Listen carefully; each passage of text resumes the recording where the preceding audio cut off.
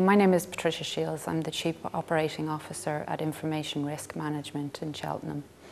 Well, I've always worked in IT from the very beginning. I started my career working for the local government Computer Services Board, and that was at a time when the internet was in its infancy and we hadn't really had a security industry as we have it today.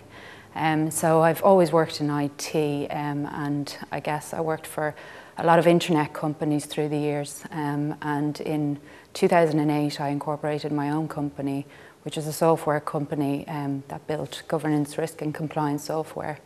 That company was acquired by IRM in 2012, and I find myself working for IRM today. So a typical day for me, there's lots of meetings. I interact with all areas of the business, from sales to delivery to finance to project management. So I have to meet with all of those people on a daily basis to ensure the smooth running of the company. Worst bit's too many meetings.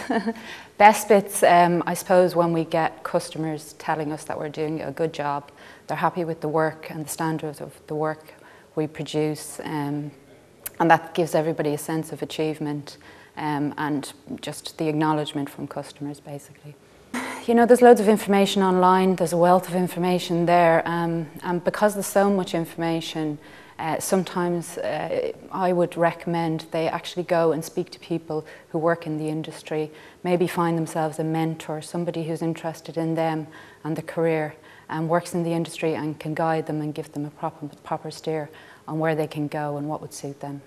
I think if you're a young person coming into the industry and you're in the technical area, the best idea is for you to be able to have a breadth of skills.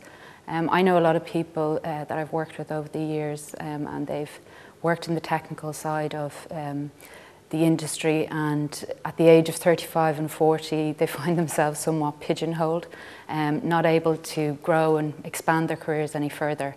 And what I would recommend is that you always try and access and get exposure to the business side of the industry as well. Work in a company that gives you the opportunities to do that. So you'll have your technical skills, but you'll also understand the business side of things, and you'll be able to articulate the technical things that you do every day into the business language that you need to know.